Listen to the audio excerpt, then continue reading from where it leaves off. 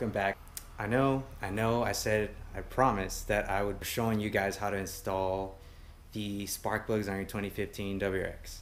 I got that video done, but I have some issues I need to work out with the video and that should be the next video coming up after this. The install we're going to be doing today is the PERRIN Turbo Sump Restrictor. I know a lot of people complain with the smell of burning oil, so that's the reason I purchased the PERRIN Turbo Sump Restrictor. Here is the Turbo Sump Restrictor.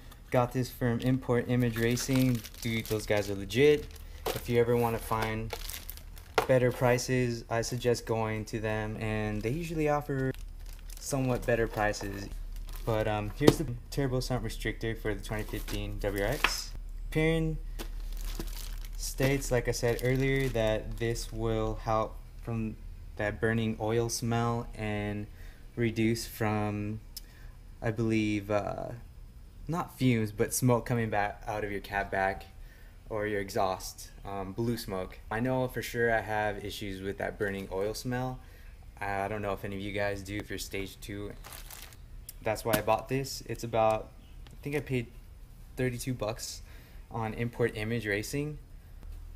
We're gonna start off by removing the intake vent to your airbox, and then we'll go into cutting away at your turbo sump hose. So you're gonna want to remove the vent to your airbox, and then of course get to that turbo sump vent hose. And I'm gonna use some scissors to cut that hose. Alright, so hopefully you guys can get a good picture at what I'm looking at. I got a metallic Sharpie so I can mark off where the 2 inches of my cut, scissors, and a ruler so I could gauge 2 inches off of that turbo sump vent hose. It will be this hose here, this line. So it connects here. I'm gonna start where actual metal portion of that line ends. So I might just be making this harder on myself. I don't want to F up.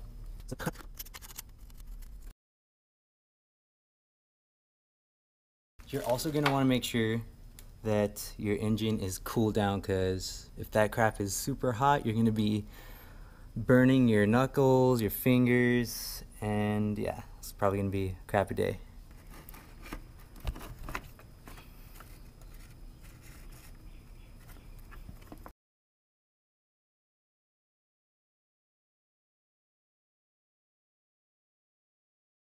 You're going to notice that the restrictor is going to have an arrow pointing up.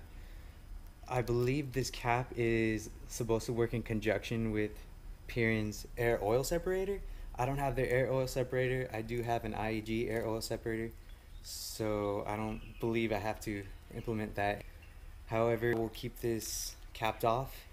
When you install this turbo sump restrictor, you're going to want this arrow pointed up, so it'll be facing with the PERRIN logo facing up when you install this. Let's take that out. We're gonna want to make sure we have this clamp already ready to get fully clamped onto the turbo sump vent hose. So we're gonna want one oriented above the restrictor, and then we're gonna have to cut a little bit more so we can join the turbo restrictor to the vent hose.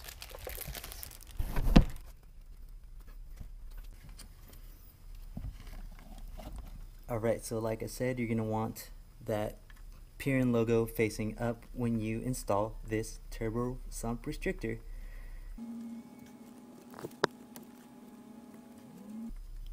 Alright, so now that I got that piece threaded in, I'm going to have to cut an excess into this line, maybe up to here, maybe about a ½ inch or an inch more of that turbo sump hose I'm going to cut into, and then put it all together with the restrictor. So yeah, let's get to doing that.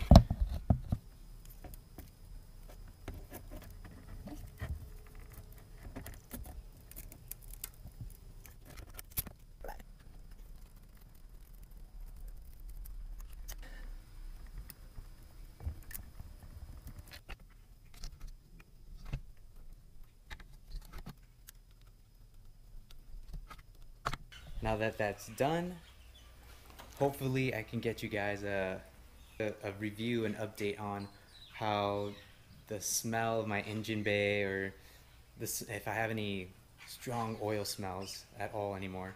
Other than that, guys, that's gonna be it. Purchase this PERRIN Turbo Sump Restrictor if you guys have stage 2 WRX, and like I said, I'll do a review, see if it has any benefits on the vehicle.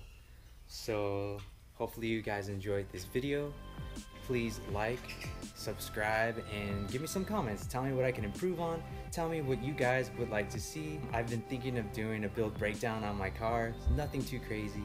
Pretty much close to stock. Just a little fun performance mods that get the car up and moving. I'll see you guys next time. You guys stay classy.